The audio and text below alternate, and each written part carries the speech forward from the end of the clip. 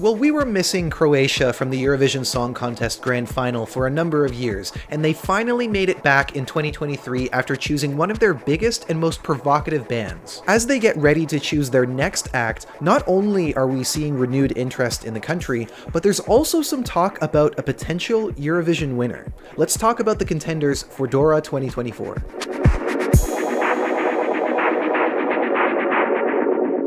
Joining me to talk about the songs today is a very good friend of mine, Lasagne, who brings a very unique perspective that not everybody can claim to have. It's not just that you're a fan and a journalist who works with various blogs. You also participated in the festival last year as a songwriter with a song that became the pre-show fan favorite, Vatra.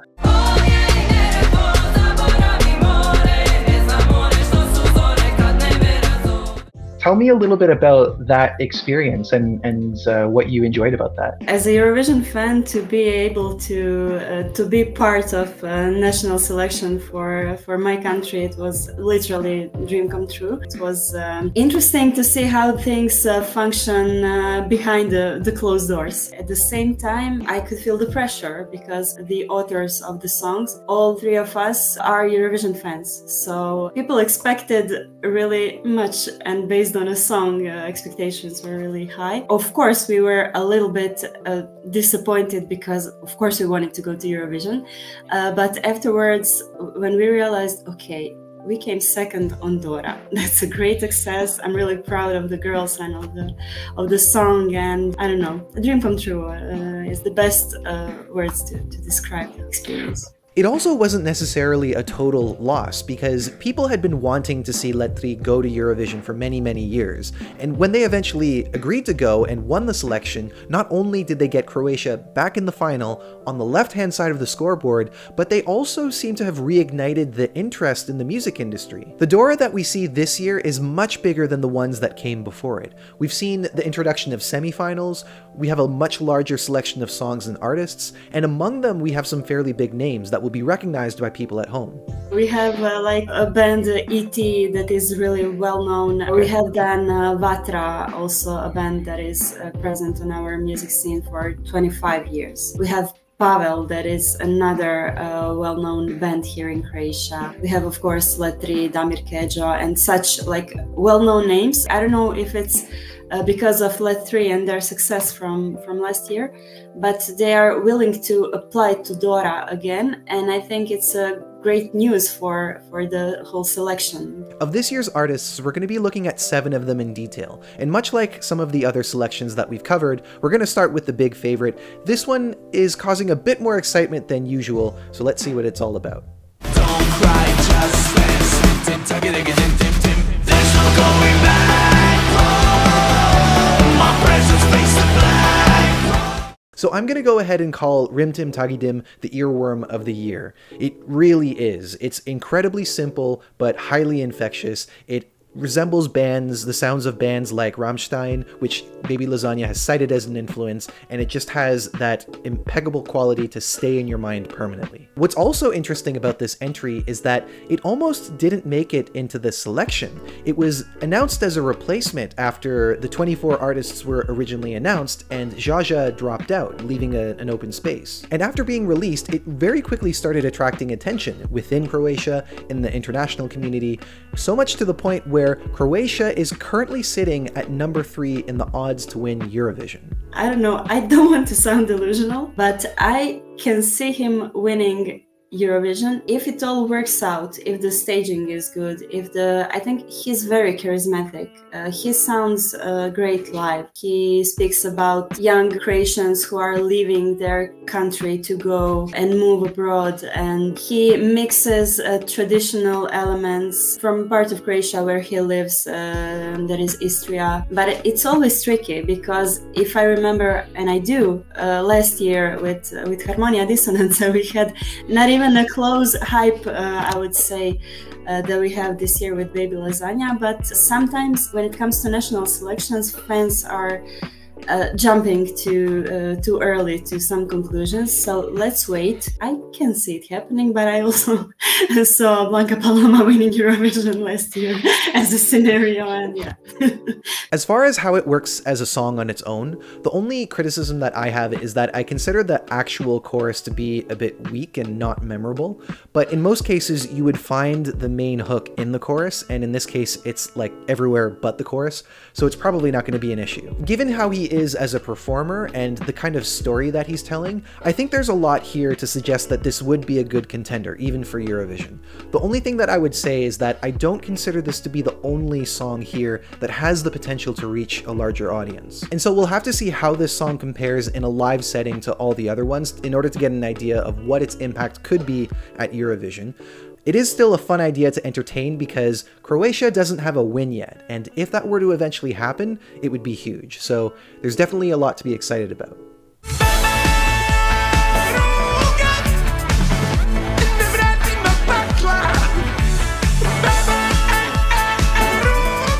Back again at Dora after just having won is Letri, and they've returned with their signature blend of bizarre music and unusual antics with a song that appears to be making a commentary on AI-generated art. Now, the band is known for playing games with the public, and because of that, it's not always easy to understand what their intentions are, especially because they just did Eurovision, and so it has a lot of people wondering what the goal is here. I'm not so sure why are they doing it. I think people here in Croatia will maybe not support them equally like last year because, okay, they had their spotlight, now let's move on to something else. And their whole PR strategy for me is quite confusing, I would say. They're saying that they are kidnapped by some chicken, and they presented the song, they applied for Dora, not Let's 3. I don't know, a whole story that some people still find it funny, but some people are quite, okay, let's move on. Let's move on. We don't want to engage in that story again. But it's again interesting. You can't like ignore them because Yeah. yeah, they will shock people again. Now, even if this were to win, I don't think that it would be the same kind of runaway victory like we saw last year, especially because it's apparently leaving people more confused than interested, and it's hard to imagine those people being really motivated to vote for this one. Another thing to be curious about is how this is going to sound live, because those vocal notes are really high and there's an absurd amount of autotune on them.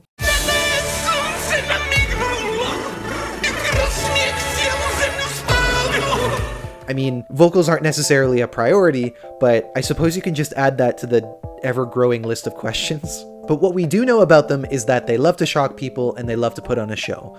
So whatever they're doing with these chickens, it will definitely be a moment to witness, regardless of what their prospects are in the contest.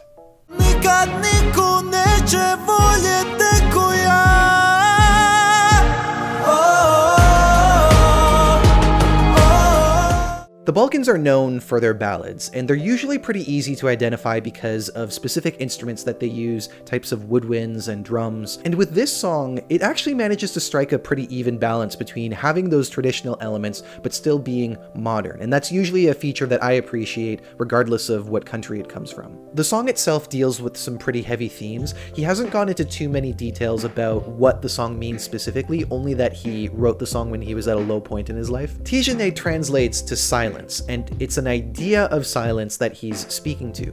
But when you take into consideration the haunting feeling of the song and that you have lines like, "Is heaven better than all of us?"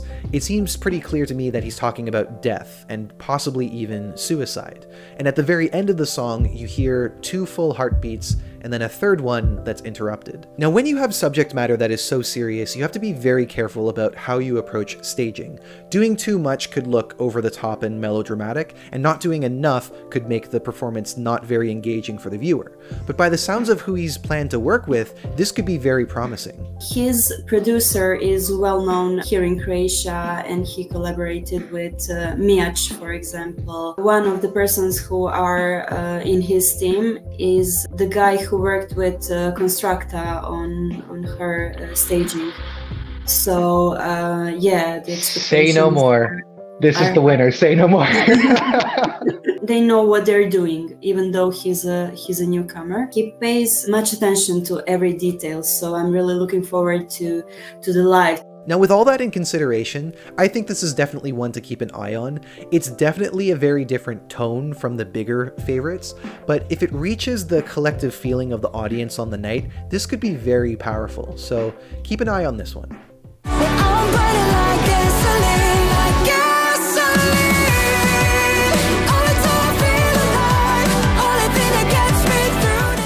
Now, we've seen many examples of 80s-inspired synth-pop all throughout the music scene, and of course at Eurovision as well. Some people are still very fond of the style, others are getting a little bit worn out on it, and normally I would put myself in the latter category, but I don't feel that way with Marcela's song. When I think about what the differences are when it comes to this song and other songs, firstly I would have to say that the production is really, really good here. It's very easy on the ears.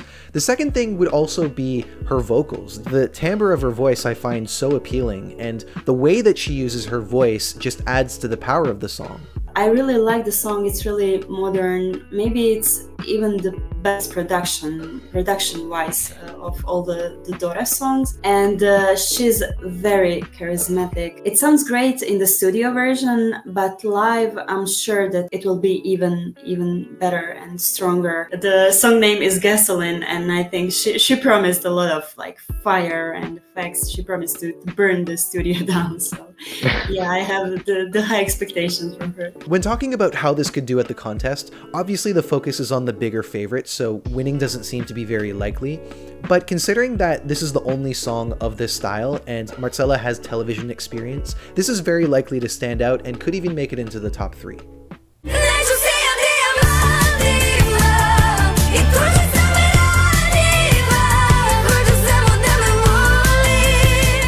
Among the songs that lean more heavily into pop, we have Dijamanti by Natalie Balmix. She's been making a name for herself in the region ever since participating in a Serbian program called IDJ Show. She's also worked with a familiar name to Eurovision circles, Darko Dimitrov, who has written and produced a number of Eurovision entries from Balkan countries, and to name a few, you have Proud by Tamara Tedesca that represented North Macedonia, Loco Loco by Hurricane that represented Serbia, and I'm Alive by El Haydadani that represented Albania. One thing that I like about what Darko does is that he knows how to make songs dynamic in their structure. This one starts out very soft and slow, builds up steadily to a big climax, and brings you back down at the right moment. And the way that Natalie matches that energy is done in a very effective way. She knows when to be delicate and when to ramp up the power, which takes a lot of skill as a singer to do it in ways that are engaging for the listener. It's something that would maybe appeal to the younger audience who like modern sound, but also something that sounds Croatian, but also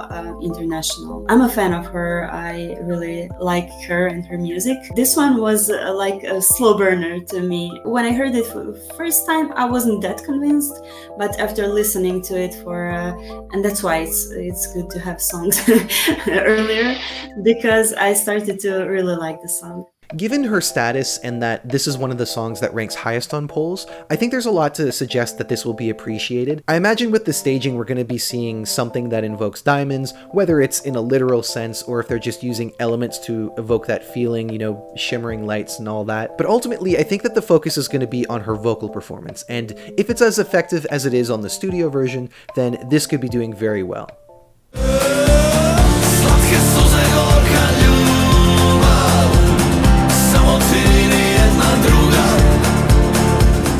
Vatra is a band that's been active in Croatia since the late 90s. Over the course of their career, they've had a number of hits, a handful which were #1 singles, and they're considered to be one of the big names that are participating in this year's Dora. Now, their song doesn't rank very highly on the polls, but it's the second most viewed on HRT's YouTube channel, which is probably something that speaks to the status that they have, and it's also an idea that suggests that people could be tuning in just to see their performance. I think we'll score a high with televote based on not maybe only this song, but based on their fan base. I don't know if this song will become such a hit like some of their previous hits. In this case, people who are not like diehard Vatra fans, they are not really seeing them as being Eurovision friendly, this song as being Eurovision friendly. But we had, for example, last year we had the tour and they came, I don't know, third, I think so.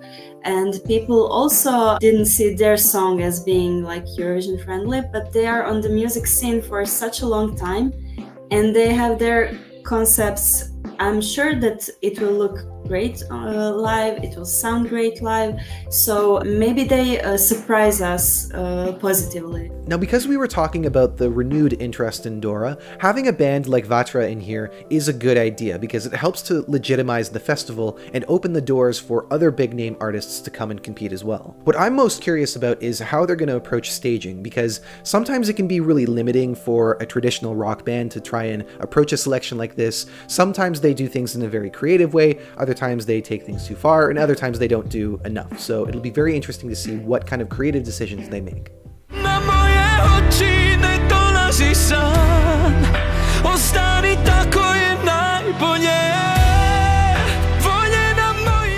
A number of Eurovision fans will remember Damir Kedžo for winning Dora back in 2020. He was lined up to represent Croatia with the song Divlji Vjetre before Eurovision was cancelled that year. We also saw him compete in last year's Dora with an English-language song called Angels and Demons, where he finished in 5th. With that entry, it seems like it was an attempt to do something considerably different from what he was known for.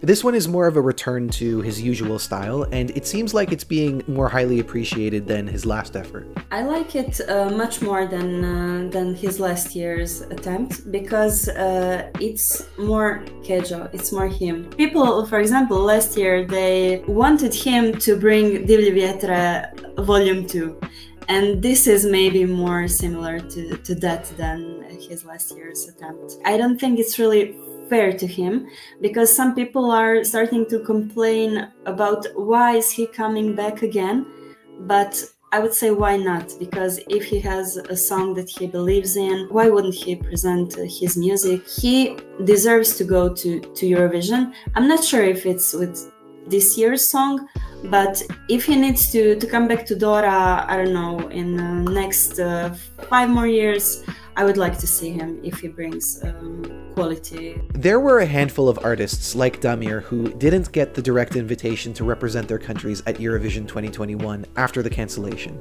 And knowing how difficult it is to go through the selection process and win, it can't be an easy decision to decide to do it again, knowing that you could lose. For that reason, I agree 100% with Sonia. This doesn't seem like the song that will represent Croatia in the end. It just seems like there are other songs that are attracting more attention, but Damir has every right to fight for that opportunity and to prove us all wrong, because we could be wrong. So these are really just first impressions about a handful of the songs. There are a number of other ones that we couldn't cover in the video, and it will be very interesting to see with these semifinals which ones will be changing our estimation before the final on Sunday. As for who's looking like a winner at this point, it's Baby Lasagne, end of story. I would also be in favor of Eugen winning if it ends up being one of the most powerful performances, but that is something that we'll have to see. Let me know in the comments who you are most excited to see. Are there songs that we didn't talk about that you really enjoy? I want to know. And if you haven't done so already, I would love if you subscribe to the channel so that we can keep chatting about Eurovision national selections and the show as it approaches. As always, thank you for watching, and I'll see you next time. Take care.